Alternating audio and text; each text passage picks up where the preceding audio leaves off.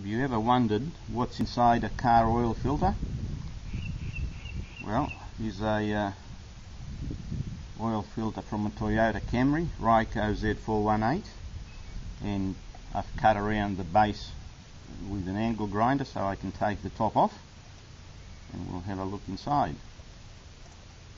And we see inside, this is quite a dirty one because I hadn't changed it for a long time. And lo and behold, it's a paper filter. There's a spring that pushes it down against the base, and there's the paper filter. This one is very, very blocked up, filthy, as you can see.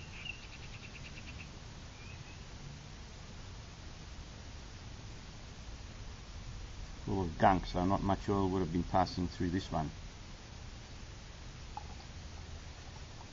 The oil goes through these holes, the dirty oil goes through these holes, hops in through this flap,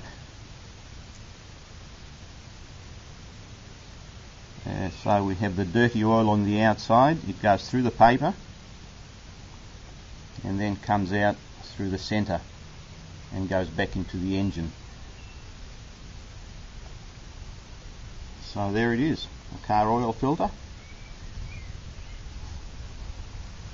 having a paper element inside.